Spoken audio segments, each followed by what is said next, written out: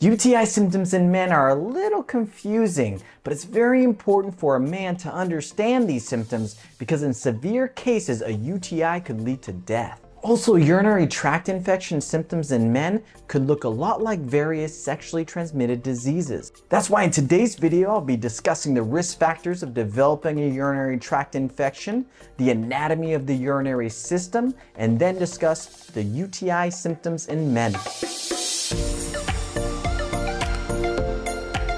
Big shout out to Let's Get Checked for sponsoring this video. The anatomy of the urinary system is incredibly important to understand because it tells us how a man can get a urinary tract infection, and that's important. You have to remember that UTIs are much more common in females than in males, and the anatomy gives us a big reason as to why. The urinary system consists of the urethra, which is a small tube that takes that urine from the bladder to the outside of the body.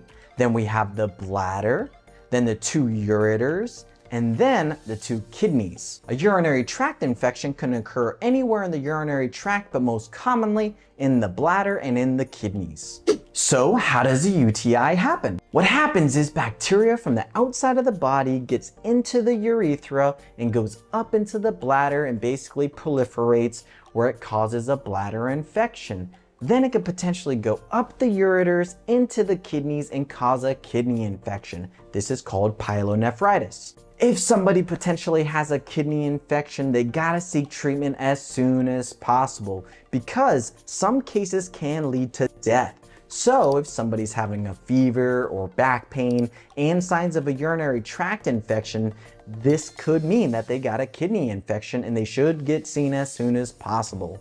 Going back, I almost forgot something. One of the main reasons why women get UTIs more than men is because men's urethra is around 7 to 8 inches long, as opposed to females' urethra is only 1.5 inches. So as you could imagine, that bacteria doesn't have to travel that far in women. On the other hand, men, it has to travel a long distance. So who should be concerned about a UTI and what are the risk factors? Some risk factors of developing a UTI in men are diabetes, urinary catheterization, in which a catheter is placed in the penis through the urethra to the bladder to drain out urine, unprotected anal intercourse, enlarged prostate, also called BPH, benign prostatic hyperplasia, kidney stones, poor hygiene habits, sexual activity that places an individual at risk of STDs. And that's why we see UTIs more in men over 50 because they're more prone to having prostate issues. What happens is that prostate is connected to that urethra just below the bladder,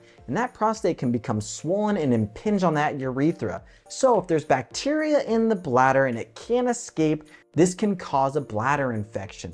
In younger men, we see UTIs more commonly due to sexually transmitted diseases or also bacteria contaminated through anal intercourse. We also can see it with kidney stones basically clogging up the ureters or the urethra, thus leading to the same effect as BPH, where bacteria stays in there, proliferates, and causes an infection. If you're curious about if you have any STDs, especially if you're asymptomatic, check out the company Let's Get Checked.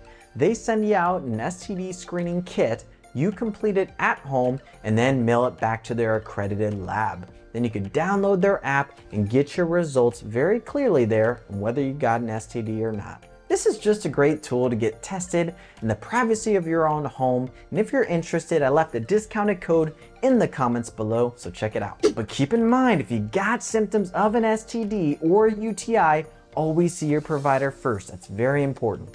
Finally, on to the UTI symptoms. In terms of UTI symptoms in men, there's two main categories. There's a bladder infection, also called acute cystitis, or there's a kidney infection, also called, as we know it, pyelonephritis. Symptoms of a bladder infection in men could be pain or burning with urination, pelvic pain, urinary urgency, like that sensation to pee all the time, urinary frequency.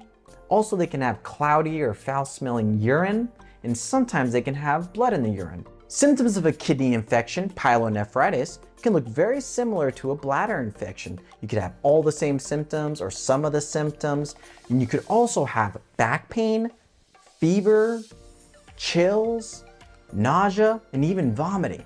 Remember that a lot of these symptoms can look a lot like a sexually transmitted disease. That's why it's very important to get seen by your provider as soon as possible if you're having any of these symptoms. Otherwise, that wraps up today's video on urinary tract infection symptoms in men. I hope you learned a thing or two. If you did, consider liking and subscribing below. Otherwise, until next time.